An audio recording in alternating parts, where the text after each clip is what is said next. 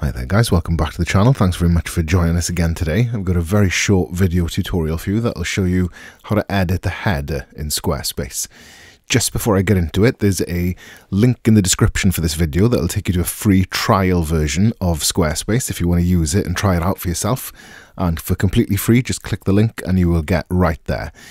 So when you're on your website's dashboard, if you hit the little edit button here so you can edit your website, and then you'll see when you float over the header of your website, you'll see this button pop up here in the middle. So again, you don't have to have it selected or anything like that. It's just when you hover your mouse over it, you'll see that it pops up in the middle like that.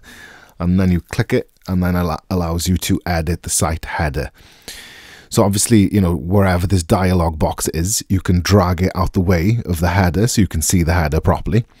And it allows you a couple of settings, access to them, and also then the ability to preview it on desktop and edit those specific settings. And you can also preview it on mobile device view as well. And obviously they've got different controls because if you make a change to one, it does not affect the other.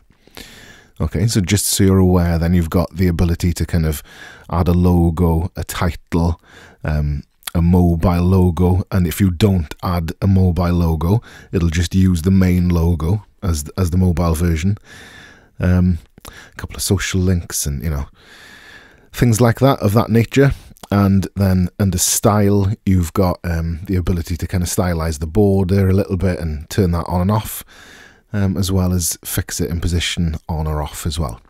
And that is how you edit the header in Squarespace. So like I said at the beginning, there is a link to a free trial version of Squarespace in the description for this video. And if you enjoyed the video and you'd like to see more informative content of this nature, please like the video and give us a subscription as well.